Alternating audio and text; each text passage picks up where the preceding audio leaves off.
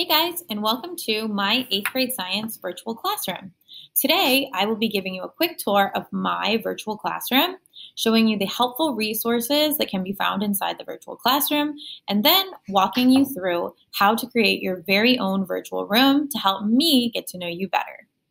As you can see here, we have our virtual classroom. In the virtual classroom, there are several links and pieces of information that will be helpful for you in each virtual lesson. On the board here on the wall, you will be able to find information about the day's lesson, including the date, the standards that are being covered, the topic, etc. Most importantly, there will also be a direct YouTube link to the lesson video for that day. On the bookshelf, there are also several additional links that are very helpful for you in using the digital classroom. There will always be a link directly to my YouTube channel in case you need to reference any other videos. There will also be a link on the bookshelf to our 8th grade science website in case you need to reference any information here on the site. There will also be a link to the calendars, the syllabus, my Flipgrid or the Flipgrid assignment for that day, and a link directly back to the Google Classroom assignment for that day. In my virtual classroom, you also can find several things that sort of tell you a little bit about me as a person. You can see that I love basketball, played basketball for a very long time. You can see that I have my iPhone here with Spotify opened up because I'm always listening to music on Spotify. You can also see that it's very colorful and that it includes lots of different science posters and materials. And most importantly, you can see that there's a large Starbucks iced coffee sitting on my desk because I love Starbucks iced coffee. Now, I tell you all this so that you know a little bit about me because I'll be your teacher for the year, but also to give you an example of what your virtual classroom should look like. So to help me get to know you better, since we aren't going to be in person, you are going to be recreating your very own virtual classroom, which will do the same thing. It will sort of showcase your personality with the colors, the things that you decide to include, and the items that you include there. So now I'm going to walk you through how you are going to be able to create your very own virtual room. Now in the lesson for today, you will find this presentation. You will also find a second presentation called Bitmoji Classroom Resources. It looks like this. Now, in the presentation that I'm showing you now, you will see at the end a blank slide that has already been sized to the appropriate slide size to fill in your classroom. In this slide here, you're going to use these resources to create your very own slide.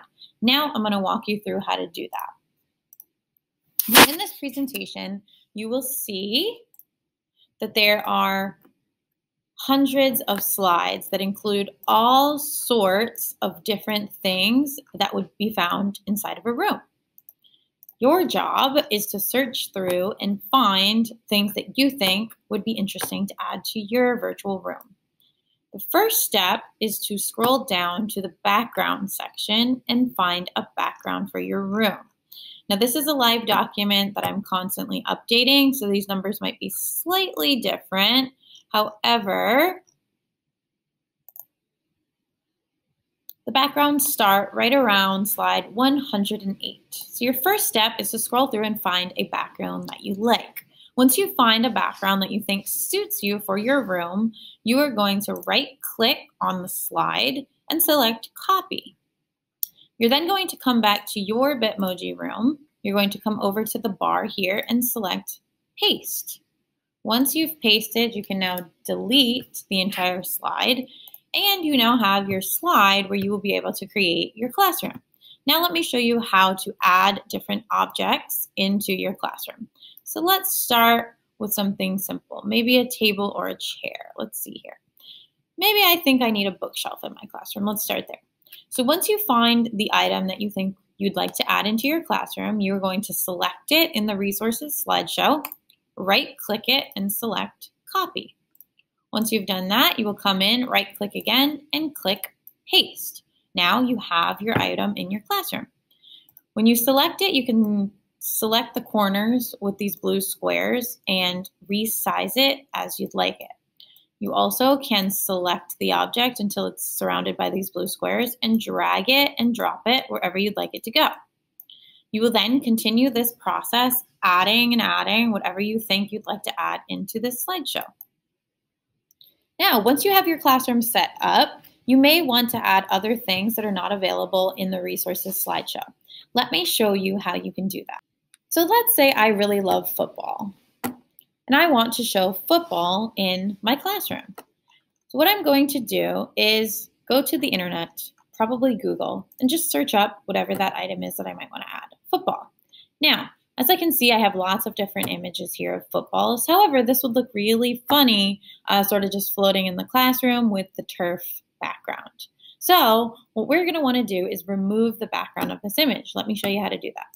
So what you want to do first is save whatever image it is that you want. You can simply right-click it and hit Save As. I'm just going to call it football and save it to my downloads. Now, we are going to go to a website called remove.bg. Remove.bg is going to take me to this website, which will allow me to remove the background from my images, which will make them look more realistic in the classroom. Simply going to click Upload, go to my downloads, and search for that football image that I saved. There it is. Going to select it, and what this website will do is it will actually remove that turf background and leave me with just the object that I want. I'm then going to simply right-click, copy the image, and come back to my Bitmoji classroom and right-click and paste again. Now, I can resize and move my object as I like. Now, your job is to use these steps that I've shown you, the resources that I've provided, and other images that you may like to add to create your own virtual room that really showcases you as a person. Shows me your personality, the things that you like, your interests, etc. So it wouldn't be a Bitmoji classroom without a Bitmoji. We already have this app and have used it before, but for those of you who don't, let me give you a quick rundown of how to use it for our Bitmoji classroom. So the first thing that you're going to want to do if you don't already have the app is to go to the App Store on your phone and search for Bitmoji. If you search Bitmoji, the first thing you will see is the Bitmoji app. The icon looks like this. Now you can see that I've already downloaded it, but if you do not already have it, you will simply select Download. Now, once you've downloaded the app, the next step is, of course, to open that app. Now, again, if you already have the app, you will see that you have lots of options that already look like your own Bitmoji. If you're new to the app, you will be able to actually create your own avatar, choosing everything from their skin tone to their hair color, eye color, hairstyle, so on and so forth. Once you've created and saved your avatar, you will then be able to look through thousands of different poses to find the one that you'd like to add to your Bitmoji classroom. A small hint here is, as you can see, a lot of them have a lot of text and a lot of different sort of icons on them. So if you're looking for something that just looks more natural to someone that's standing in a room, you can search the word pose, and you will be able to find several options here that you can see that don't have the icons or the images that could simply be used as someone who is standing in a classroom, such as this one.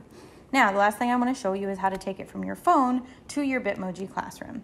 So as you can see, if you select the icon that you like, you have lots of different options for how you can share it to yourself.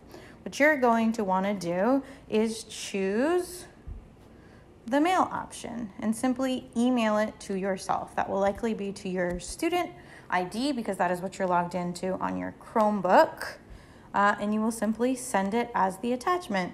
Once that's done, you will be able to open the email, save that as an image, and then paste it into your Bitmoji classroom, just the same as everything else that you've pasted in your classroom.